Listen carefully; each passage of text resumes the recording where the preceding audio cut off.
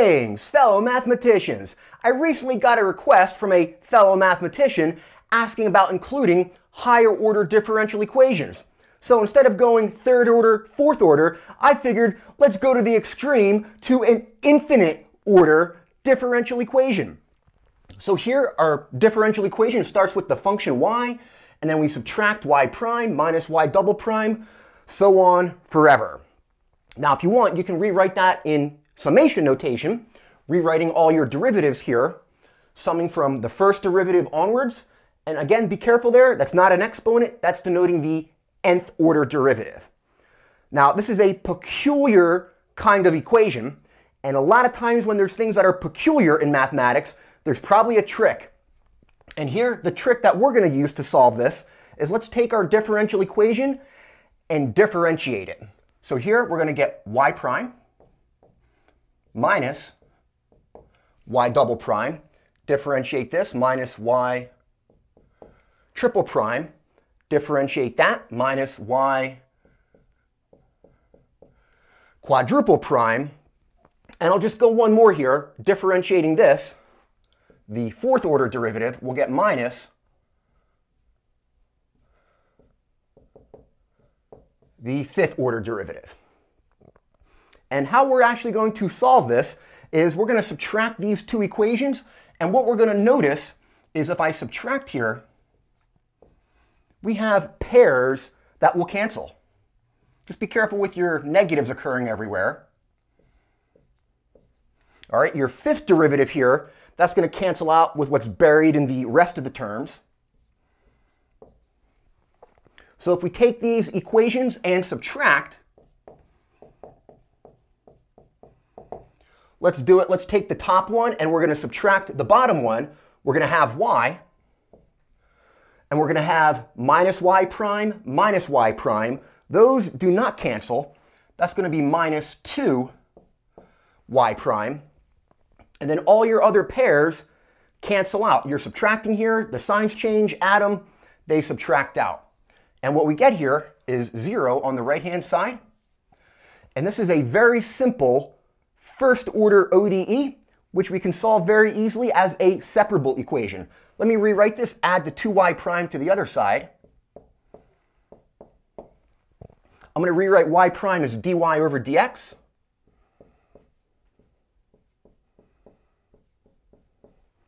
And if you go ahead and separate this, let me divide the 2 over, multiply the dx over, and divide the y over. What you should get here, separating this to solve it, we should get 1/2 dx, and then that equals 1 over y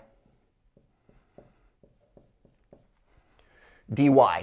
You know what to do from here. We're going to integrate both sides with respect to x on the left and with respect to y on the right. So we'll get 1/2 x plus a constant.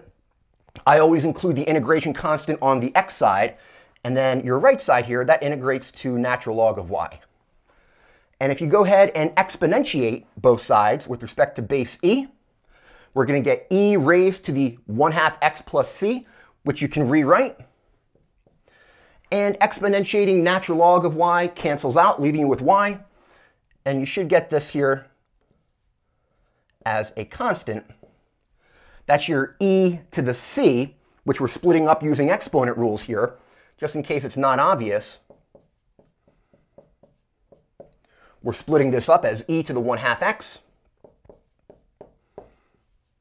times e to the c, and e to the c is another constant.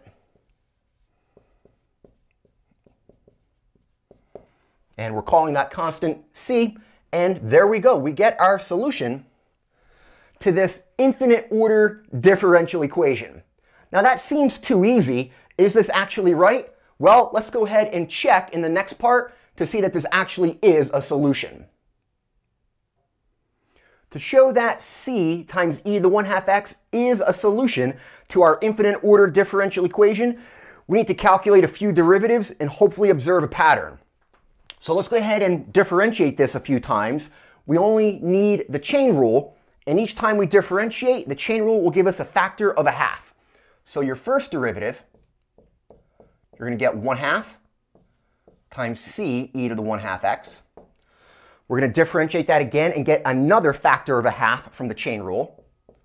So your second derivative here should be 1/4 times c e to the 1/2 x. Differentiate that again, you'll get another factor of a half. So the third derivative here comes out to 1/8 c e to the 1/2 x. And at this point, you can probably see the pattern. All of your derivatives here are basically 1 over a power of 2. And we should be able to fit this to the pattern for the nth derivative, 1 over 2 to the n times c e to the 1/2 x.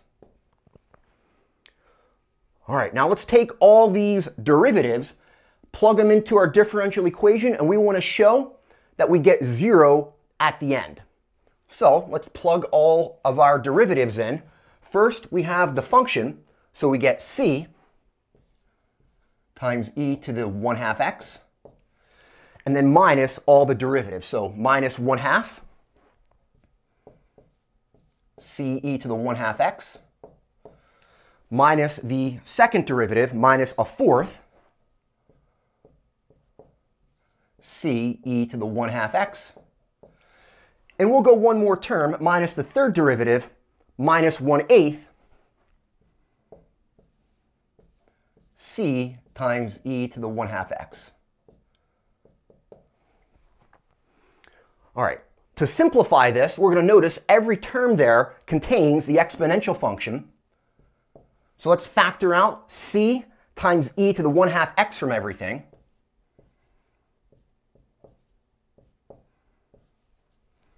All right, and if you do that, the first term will leave you with 1. And then notice here, all the remaining terms after that first term are all negative, so only factor a negative out from here. And we can write the remaining terms as minus now 1/2 plus 1/4 plus 1/8, so on and so on.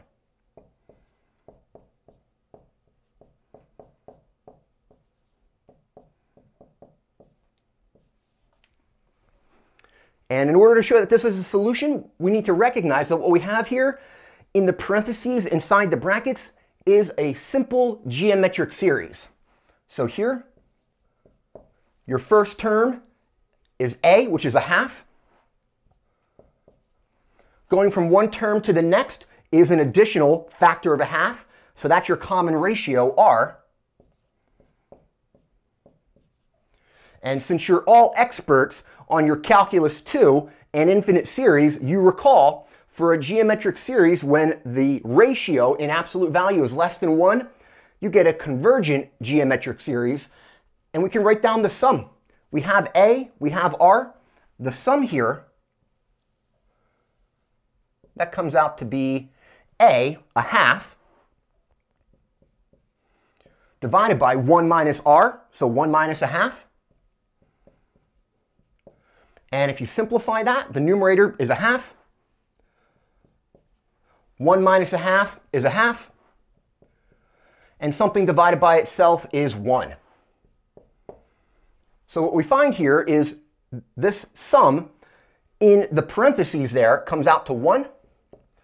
And what we have is c times e to the 1/2 x times now 1 minus the infinite series here sums to 1.